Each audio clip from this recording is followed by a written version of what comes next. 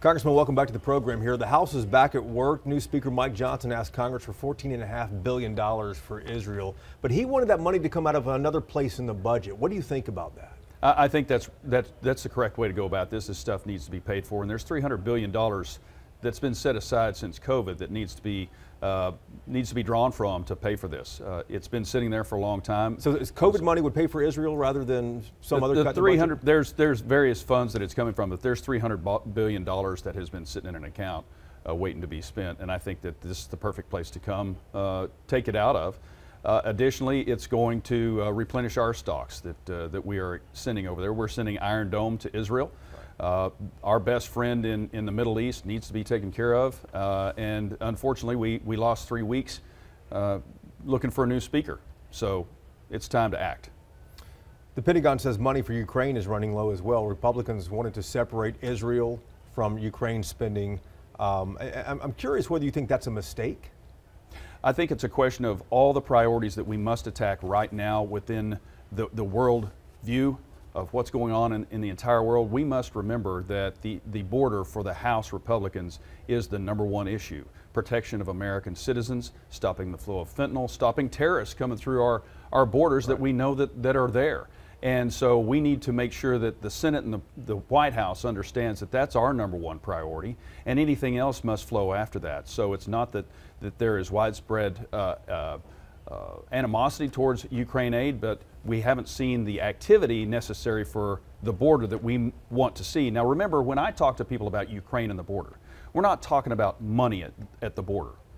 It's not a zero-sum game on money going to Ukraine, money going to Israel, and money going to the border. It is a policy outlook on the border that must be addressed by this administration. So we're going to be looking at that, but also Ukraine is a couple of months away from running out of everything that they need, and so they need help as well. They have ground down 50% of the Russian military capacity in this last year and a half of war, and they're fighting for their own sovereignty. But at the same time, Israel is now looking at a potential three-front war and widening war within the Middle East, all based on Iran's goals throughout the world. So, and keep in mind that the Central and South American nations are also starting to get closer to Iran. So this is all linked together. There's no one isolated threat here. Well, as far as Ukraine goes, some in your party would rather reduce money for Ukraine. Do you think that's a good idea? Well, remember, when we talk about Ukraine, it's far more complicated than what you might see on a tweet and money going to Ukraine. It's weapons, it is sustainability for taking care of human beings, and it's also replenishing our stocks that we might need anywhere else in the world. So you can't bury your head and think that we can just ignore these issues when they come up. And the world is a much different place than it was a year and a half ago, and even worse, it's much different than it was on October 6th, right before Hamas conducted a Holocaust attempt on the Israeli people. Let me ask you about the Israeli response. Israel has cut off food, water, and electricity. The United Nations says that Israel is violating international humanitarian law and says that 8,000 people have died, mostly women and children. Is Israel respecting humanitarian law as far as you can tell? There's a lot wrapped up in that question, Jason. Anything that the United Nations says where two permanent members of the Security Council are both interested in genocide around the world. Russia's conducting a genocide against the Ukrainian people, and that's how I address that conflict right there. That is a genocide, not a conflict. But Stalin did this in the 30s, and then China is conducting genocide on the Uyghur people. So I'll get to the answer here in just a second. But anything that the UN says is based on an anti-Semitic view that they've had for decades, and now we're seeing that manifest itself in the Secretary of the General of the UN saying, but wait, look out for the people of Gaza. The Israelis have said, flee to the south. We're going to take out these tunnel networks. And I went to Israel several months ago with a large group of congressmen, and we saw these tunnels. And the Hamas has been running Gaza since 2005, when Israel unilaterally pulled out, and the Gaza people elected Hamas as their leadership. And then they started using them as human shields. They put rockets in hospitals and homes. The atrocities committed by Hamas, which are proxies for Iran, are absolutely atrocious, and they've been compared to ISIS. They're far worse than ISIS. So Israel is doing everything that they can to make sure that civilians leave, and the rightful military targets against these terrorists are taken out. 8,000 women and children dead in Gaza, though. Should Israel be targeting more specifically military targets?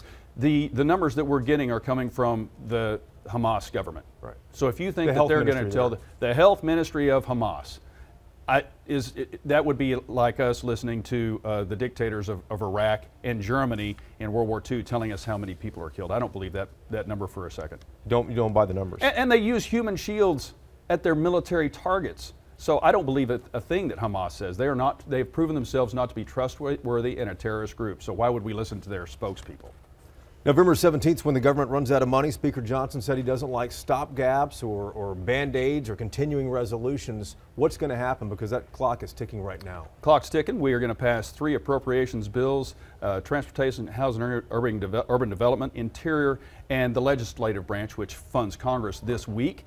And of course, for some time now, we've talked about spending bills that might go through January 15th or April 15th, as he just took over this last week. We're going to have to flesh that out and see how long those short-term spending bills last. But we're on the job trying to pass these appropriations bills and then send them over to the Senate, so we don't get jammed by the Senate. Remember, the Senate's priorities and the administration's priorities are different than those of the House, and all spending bills start in the House. So we're going to pick that ball up and pass those starting this week. Do you expect the government will shut down November 17th?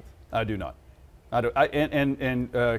Speaker Johnson and just about everybody in the conference has said we understand that we've lost 3 weeks and we need to keep the government funded while we pass these appropriations bills. And remember, when I voted for that spending bill on September 30th, little did we know that October 7th would happen. Payday for our troops begins on October 13th. If we hadn't passed that, the troops would not get paid. Their families back at home with extremely high costs would not have been able to pay the rent, buy their groceries, buy diapers, buy formula, buy gasoline for their cars. And so we need to keep that in mind when we talk about shutting down the government. The troops don't get paid, and now they're sitting in 2 aircraft carriers in their battle groups off the coast of Israel. So we always need to keep that in mind, what happens in a shutdown. Congressman, House Republicans have finally united around Mike Johnson for Speaker. I'm curious, how united is the party right now, several days after Mike Johnson has taken the gavel? All members of the Republican conference present voted for Mike Johnson. As this process was playing itself out, sometimes the word chaos was used. Remember, 8 people on the Republican side joined with all 208 Democrats to catch the car. When they caught the car, they bit the driver and didn't have anywhere else to go while the house was on fire. So they left us with no plan B. So it's remarkable that in 3 short weeks, relatively, we found somebody unanimously on the Republican side who lowers the temperature in the room. He is a concerted conservative.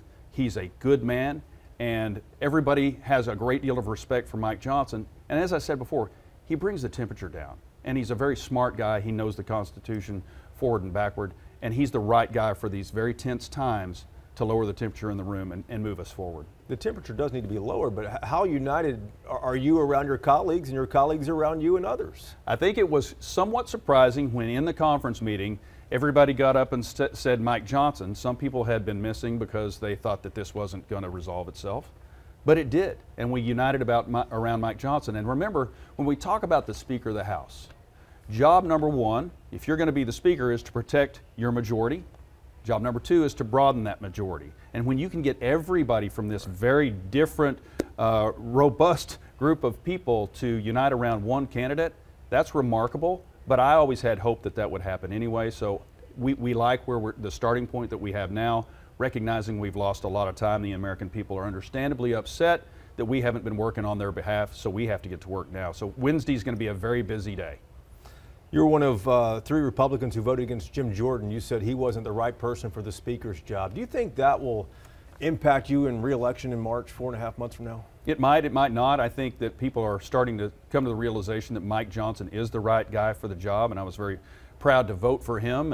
And so I think that'll work itself out as we go along. If he's an effective speaker and people believe that we were right on picking him, then I think that'll work itself out. But I understand most people are very upset in a time of high inflation, a border that's wide open, worldwide conflict emerging all over the place and we're not able to get our jobs done, there was understandable anger that we just didn't get somebody. But as I've often said, you have to get the right man, not a man right now. That's a good one. Good line. Mike Pence dropped out of the race. Trump still leads the polls for Republican primary voters. Super Tuesday 4 months away. Who are you going to back? Time is ticking away, and this is a long process. So I'm not backing anybody at this point, but we have to make sure that we get the White House, the Senate, and grow our majority in the House moving forward, but to address our conservative agenda to protect the people of the United States. As I said, from the congressional perspective, especially Texas House Republicans, the border is job one. When you are losing wartime numbers, 290 Americans every day to fentanyl and drug overdose, we lost 305 Americans every day in World War II. We're losing wartime numbers of American people in our bedrooms and our backyards. That is no longer acceptable. We have to address that, not to mention human trafficking and terrorists crossing our border. So we have to address that first, and if the president is not going to address it, we have to replace him with somebody who will. And I know both of those candidates, all three of those candidates, recognize the importance of the border, as does the new Speaker of the House. When will you get in the race? When will you endorse somebody for president? Oh, that's a good question. I haven't been asked that, and we've been thinking about appropriations bills, and as an appropriator, that's been my priority for now anyway. All right, Congressman, thanks so much for the time. Thank you very much, Jason. Good to see you.